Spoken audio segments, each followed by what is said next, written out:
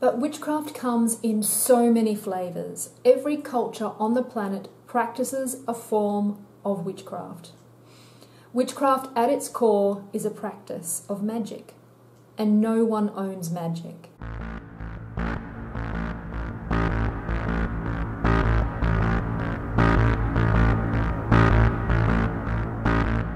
Many blessings. For those who don't know who I am Lady Amaris. I am the leader of my coven, the Circle of Heka, and I've been practicing magic for over 30 years. Wow. Yes, it has been a good while since I started out on the path, but I still remember what it's like. And so here are 13 things that I think new witches should know. Number 1, research, research, research. Start with what interests you and go from there. When I started out, witchcraft information was not easy to find, especially in Perth, Western Australia. And I'm a little jealous of new witches who these days, there's so much accessible information, and in a way that can be good and bad. So having so much choice of information can be overwhelming, and not all information is good quality. So your mission is to learn to discern. Read as much as you can from different point of views, different traditions. Look at the history and the historical information surrounding that tradition. Don't just read one book and think you know it all. Knowledge is power, and the more you know, the more you grow.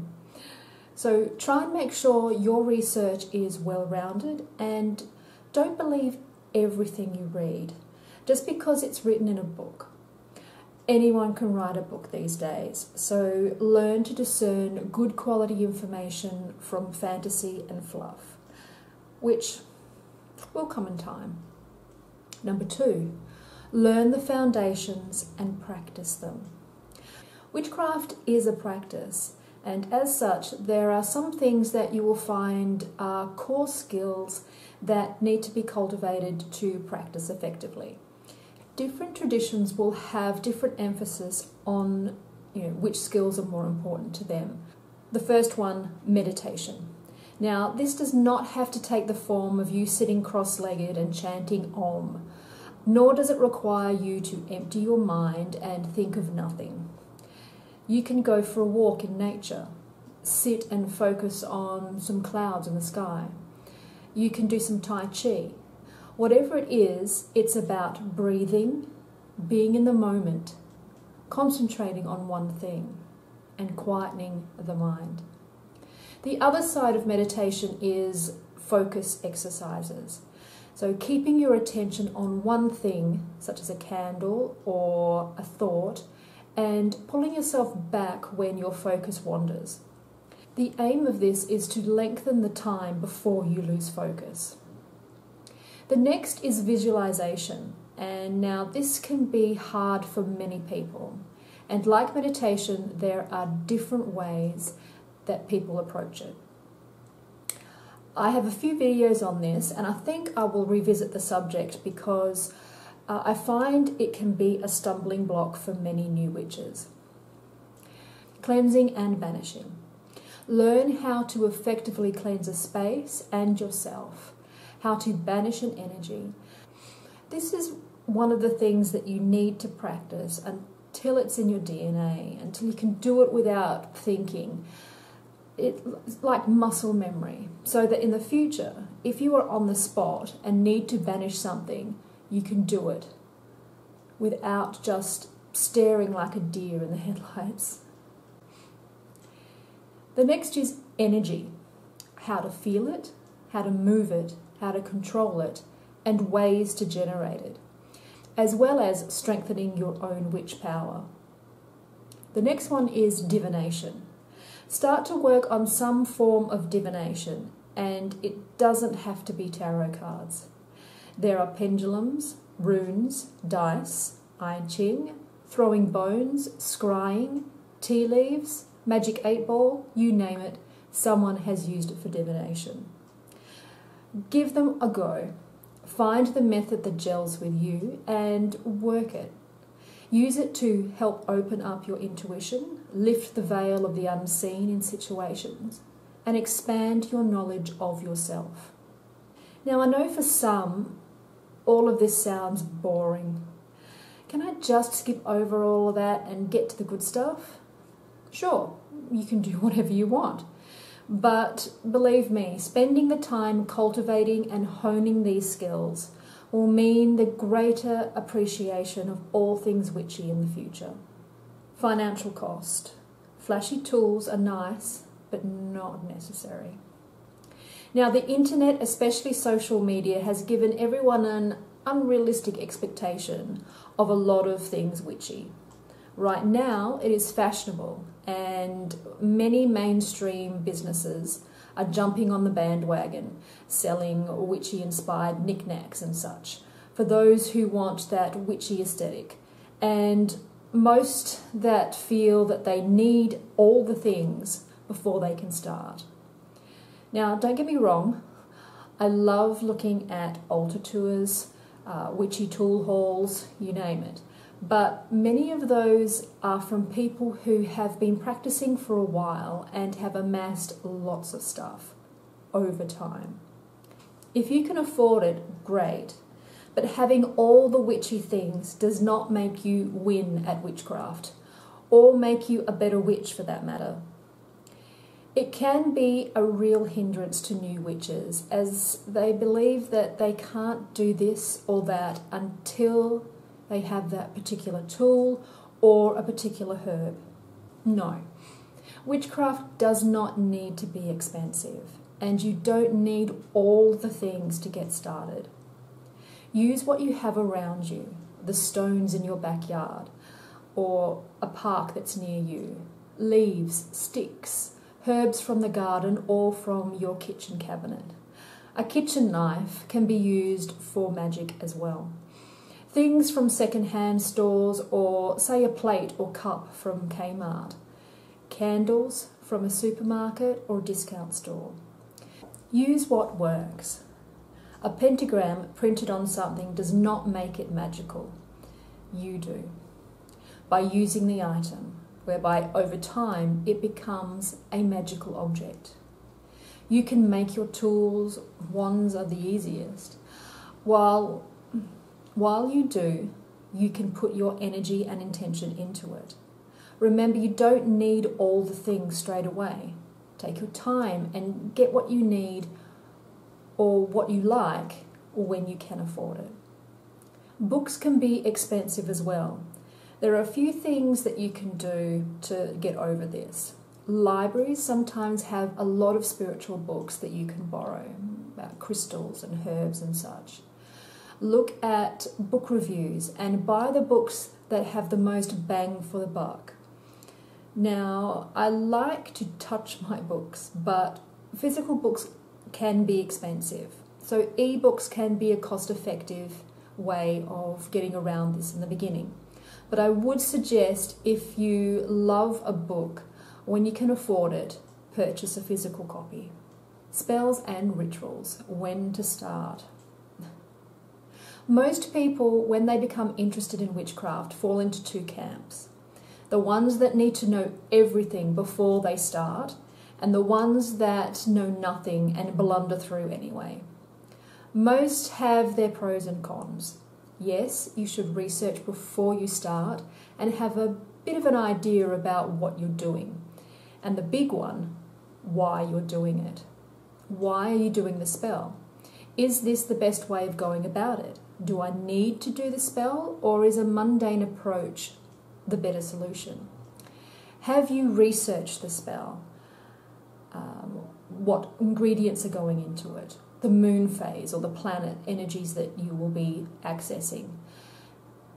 Do you know why they're being used? Cool. Then go ahead, give it a try. The ones that just blunder through straight away, great. You're getting your hands dirty, but do you know what you're doing? Why you're doing it? And do you have the right intentions, the energy and the focus for that spell or ritual? And have you just bitten off more than you can chew? The thing here is, don't be afraid to do the spell or ritual. It can be one of the most exhilarating times of your witchy life, that first spell. But start small. Don't go running ahead and getting into the juicy stuff and winding up getting into trouble. It's kind of like learning how to drive a car. You have to learn the basic road rules. Then you have to learn how to physically drive the car. Normally learners have a speed limit that they have to follow as they practice how to safely drive without hurting themselves and others around them. Then when they are ready and skilled enough, they can, if they like, learn how to drive a rally car, a high-performance race car, or a truck. You don't just hop into a race car and start driving without at least knowing what you are doing and how to control the vehicle. Same with witchcraft. I know it seems sexy and mysterious to work with spirits, daemons and deities, but if you don't know what you are doing and you have not mastered the basics, you are likely to just get your head bitten off. Please don't call upon anything you are not strong enough to banish. Perfection is impossible. Witchcraft can be messy. You can research, study, and read 1,000 books, but the real learning is in the doing. Witchcraft can be messy. There are herbs and oils, candles, dirt, stones, hair and fluids, and you will not know what works for you until you try. No two practices are the same, and comparing yourself to another's practice is never wise. And waiting for the perfect time, the perfect tool, the perfect setup is just stunting your growth as a witch. Perfection is not achievable. It is stagnation. Get in there. Get your hands dirty. Try things. Experiment. Fail and then try again another way. Learn and grow from your mistakes. Simple spells can be more effective than big, elaborate ones. More is not better. You can get a lot done with very little. You don't need all the bells and whistles, and just because the spell came from a grand grimoire does not mean it will work for you. This forms part of your research into spellcrafting. Look at spells online, in books, and in videos. What are the common ingredients that are being used in these common spells, and why are they being used? Then you ask yourself, do I need all of that guff, or can I pare it down to its core components? Do I need all the pomp and ceremony? Do I need to cast an elaborate circle? Have 20 coloured candles, 5 gold rings and a partridge in a pear tree? The thing is, bigger is not always better, and if you get results, then why do you need more? This all will come with time. You may have to do the elaborate spell to get the fundamentals and to learn the skills needed for spells and rituals in general. Then you can tweak to suit your style. The thing to note is you need to know the rules before you can break the rules. Safety first. Well, there is the obvious. Never leave a candle unattended. Don't bite off more than you can chew. Know your limits. Know the protocols when calling on deities, spirits, daemons for the first time. Understand, know and learn the herbs you are working with, the doses, the effects, and the contraindications. When working with essential oils, these can be harmful if used excessively. Understand which oils and herbs can be harmful to pets, children, and when pregnant. Same can be said with burning incense and doing any smoke rituals. Know that children and animals don't really work that well with smoke and incense. But something I don't hear people talking about is safety from other people. Now, this can take the form of practicing shielding and protection work, but it can really be more mundane than that. What's the meme? Spirits don't scare me, but the living do. When you are new to the craft, it's great. It's spiritual. You want to learn all that cool witchy stuff and interact with other spiritual witchy people. Yay! That's great. But please keep your head on straight. Just because someone is in a spiritual environment, be it a witch, a teacher, a healer, a psychic, what have you, does not automatically mean that they are a good person or have your best interests at heart. Many prey on people new to spirituality with unsolicited requests to give you a psychic reading, a healing, or even pressuring you to become their student. Some are just straight up predators. Use your gut intuition. Don't do anything that makes you feel uncomfortable or be pressured into doing anything with the, if you were really spiritual, you would. Remember, being in a spiritual community does not automatically mean that you are good. The next thing is going out into the wilderness, into nature for rituals, or just to be one with nature. Be safe. In Australia, we have snakes, meat ants the size of small dogs, spiders as big as dinner plates, and drop bears.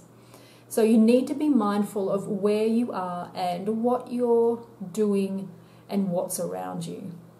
Make sure someone knows where you are and what time you are due back. And if possible, try not to go out alone, as it's not just animals to watch out for, but people. Not everyone is nice.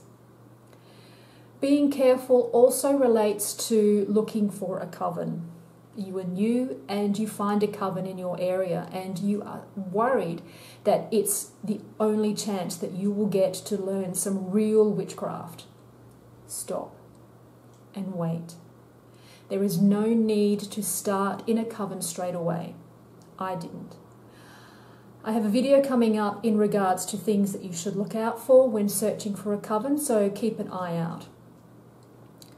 But suffice to say, you don't need a coven straight away, or at all for that matter. Haters and gatekeepers.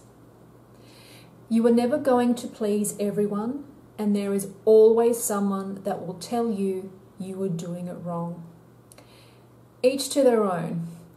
What's the saying? Haters gonna hate. Most of the time, these people feel a lack of control in their lives and feel that telling others what they can and cannot do gives them that control. Others, in my experience, develop this need for control after coming from or growing up in an organised religion, and then practicing some variation of Wicca. Wicca is seen by most as the religion of witchcraft, and they forget that witchcraft is a craft and does not have dogma. There are different cultures and flavours of witchcraft. Wicca is only one flavour. Not hating on Wicca, it's just an observation. Gatekeeping can be the same. Now, there are many traditions that are closed. Family traditions, such as forms of Strega, and others that require initiation into the system before you can practice. But witchcraft comes in so many flavours. Every culture on the planet practices a form of witchcraft. Witchcraft at its core is a practice of magic, and no one owns magic. So if you are interested in a tradition, research and study, and have an understanding of the culture and history around that flavour of witchcraft. And be mindful and respectful of other cultures that use magic. Don't let the Karens bully you and intimidate you or make you doubt yourself. Their way is not your way, and your way is not theirs, and that is what makes witchcraft great. Witchcraft is a personal practice. And as we are all different, so is the way we practice. Take your time.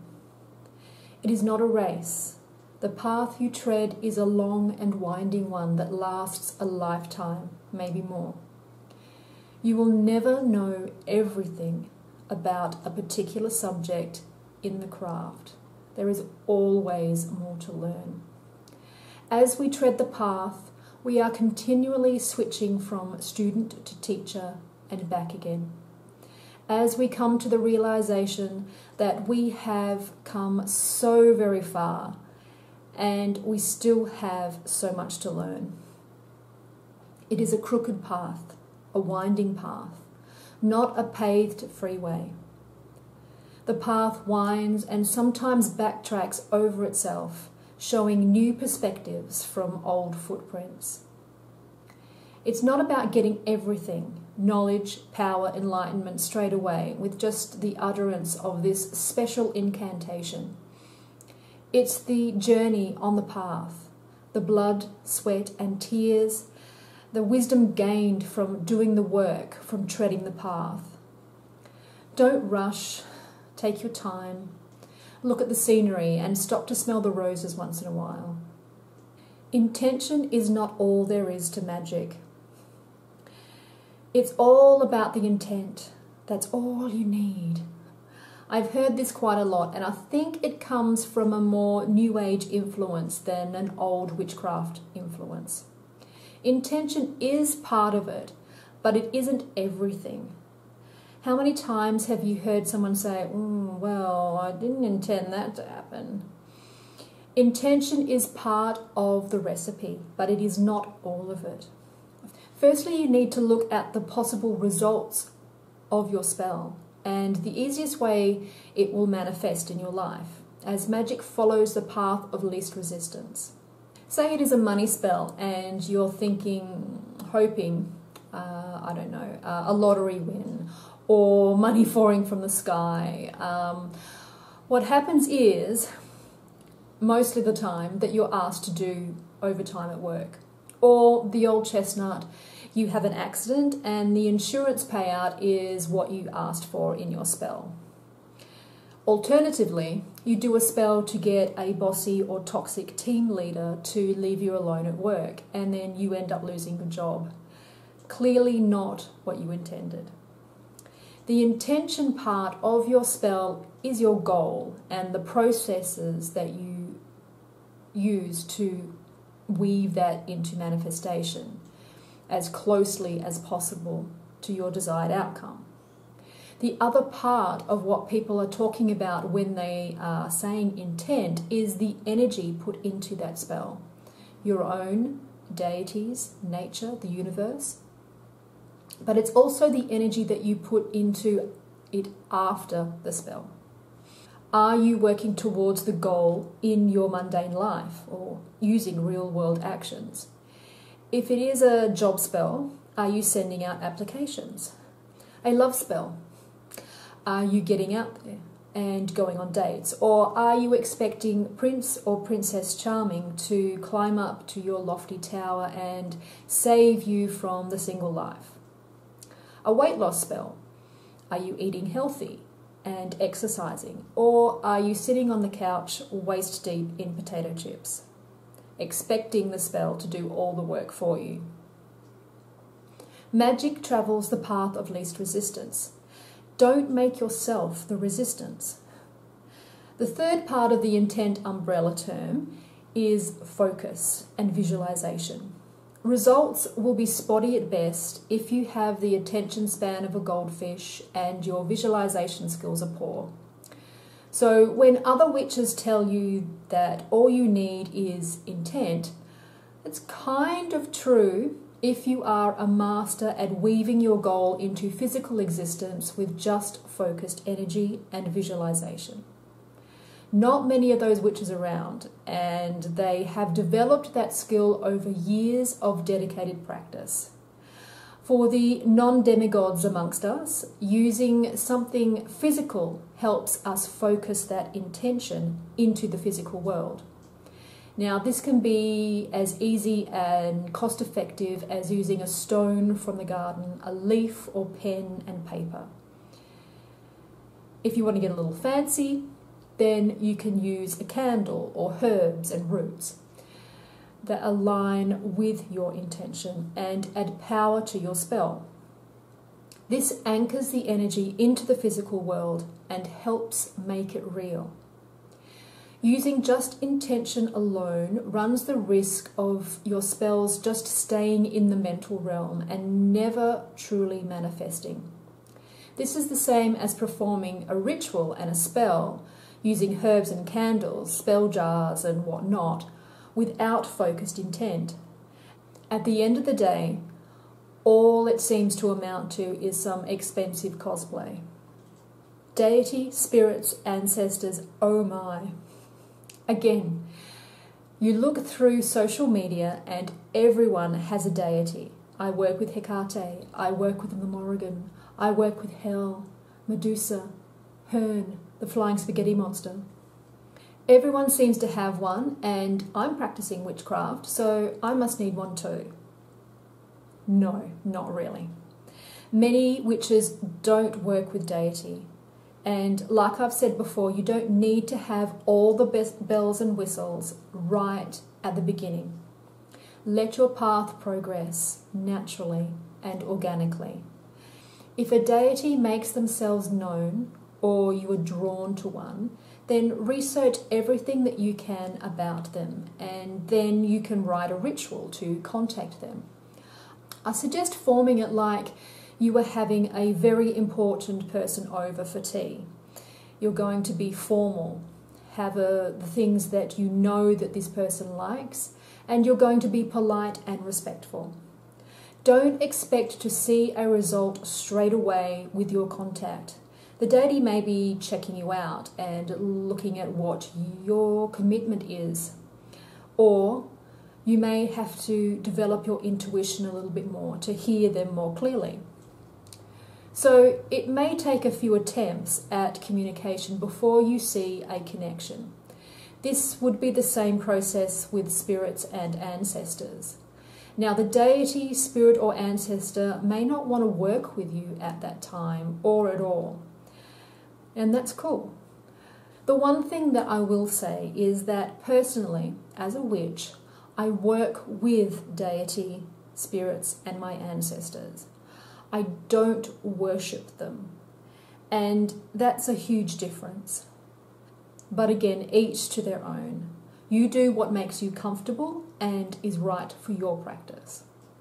Grimoires, books of shadows, and journals. Write stuff down.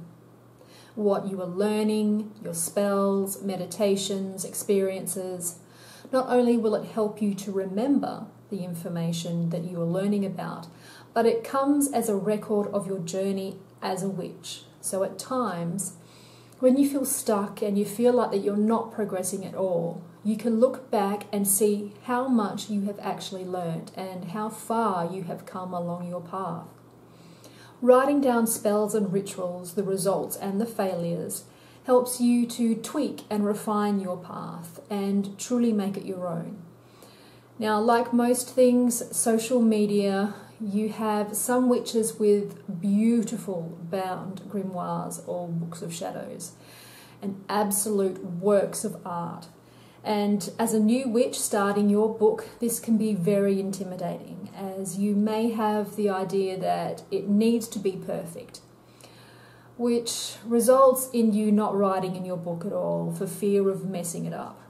Well, you don't need a fancy book to start. Any notebook will do.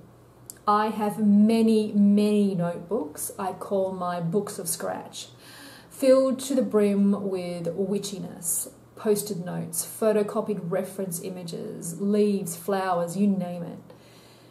I also have folders full of quick reference material, ones for rituals, ones for spells.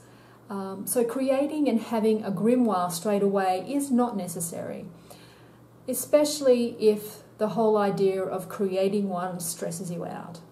Start small And as you go, your style will evolve and go with what works best for you. How you organise your information and the information you feel should go into your grand grimoire. Don't be a sheep, be a goat. It is so easy to get caught up in the latest witchy trend. Social media is rife with this. TikTok, anyone? Creating a monkey see, monkey do effect.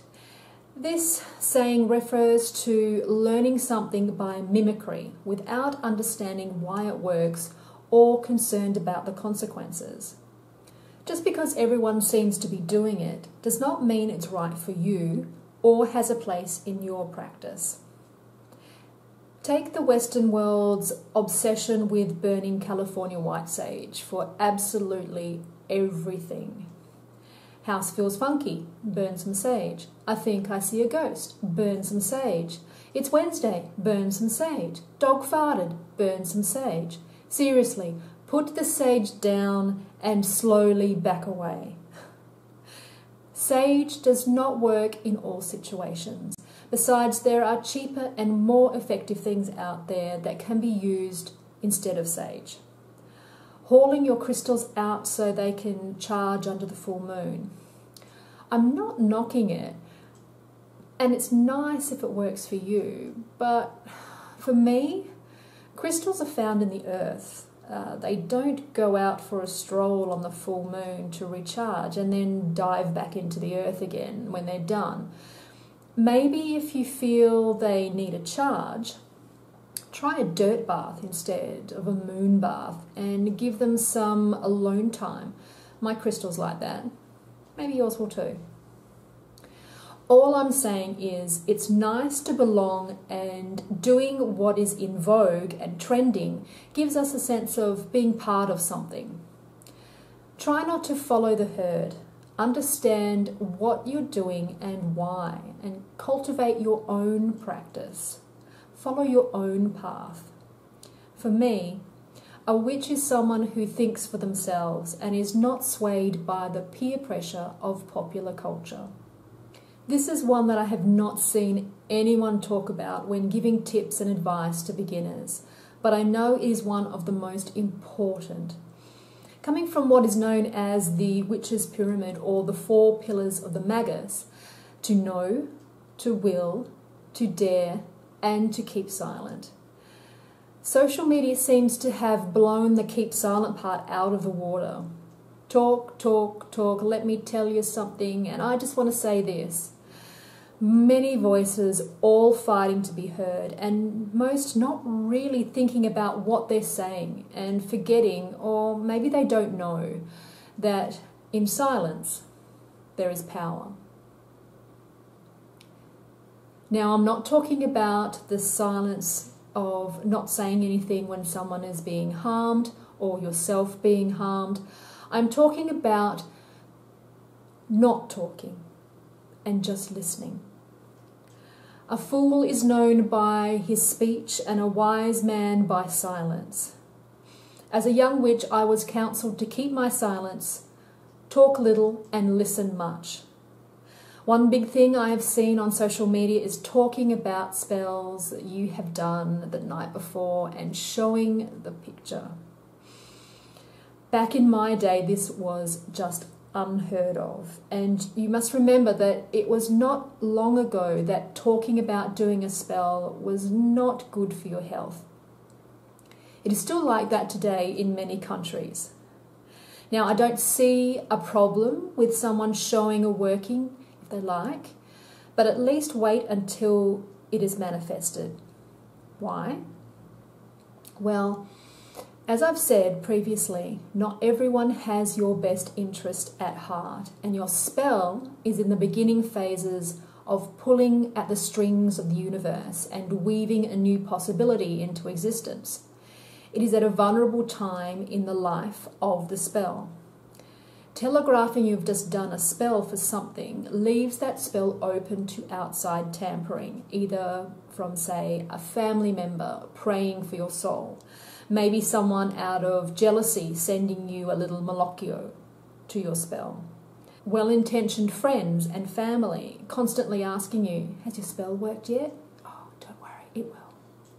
And thus surrounding yourself and them with the energy of doubt. Or it could be just a bored witch who has nothing better to do than mess with your spell, just because they can. On the spiritual side, some of the benefits of being silent is the quieter you are, the more you hear. You become aware of things in your environment, dangers, opportunities, the magic and wonder of it all, which you miss if you are too busy talking. Silence gives us a chance to get to know and understand ourselves and not worry or overthink everything. A chance for our creativity and intuition to speak without the constant chatter of our conscious minds drowning it out. Insights require a quiet mind because they themselves are quiet. Entering the silence cuts off the constant flow of information and chattering thoughts, allowing us to reset, to recalibrate, to think better and clearer, to question for a second and reconnect with our core. I suggest regularly spending a day or at least a couple of hours switching off from electronic media, sitting alone or sitting in nature somewhere and just being silent. Well, that's my 13 tips. I have a few more that I've thought of, so I'll probably film another one of these in the future. Please keep an eye out for my video on things to consider when looking for a coven, which will be out soon. If you enjoyed this video, please give me a thumbs up. And if you have any other tips for new witches, please put them in the comments below. And many blessings.